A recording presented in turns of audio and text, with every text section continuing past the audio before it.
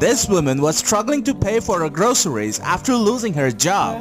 While she was waiting at the cash counter, she felt a little embarrassed. A man noticed the situation and felt bad for the struggling woman. So he does something unexpected.